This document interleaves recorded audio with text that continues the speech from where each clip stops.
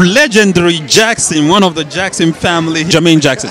So it's a pleasure, really, because I mean I grew up on the Jackson songs. I'm originally from Nigeria, so yes, sir, yes, sir.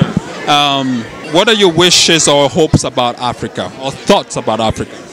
I just hope that Africa becomes a new Africa, which I think is on its way, and to come together. There's strength in numbers, and just I have a lot of friends in Africa who are actually leaders of different countries, and I'm looking for a new Africa where the people become first. They service the people and not themselves. And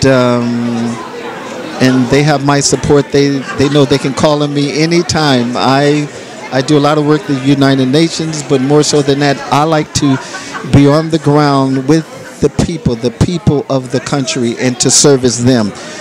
Any leader has no power without the people. The people give them the power. That is deep. That is deep. So you said people can reach you for humanitarian services in Africa. How can they reach you, please? They can reach me through many different ways. They can reach me on the internet, or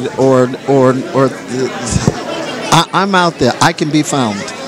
Very simple. I'll give you something quietly later when we talk. Appreciate it. Appreciate it. No, don't go just shit. I just have one more thing for you. One more thing for you. I know this is the night of the Oscars. Are you excited about any particular movie, Selma or anything? I'm gonna keep it quiet, personal, but I think it's a lot of great talent out there, and I'm just waiting to see what the outcome is going to be. Amazing, amazing, amazing. And who do you have with you tonight? Who's your date? My wife, Halima. Wow, she's so beautiful. I'm sorry, I didn't get that name. Halima. Halima. Okay. Any Oscar predictions? No, I just wish everybody good luck. All right, enjoy the rest of your evening, okay? It's been a pleasure.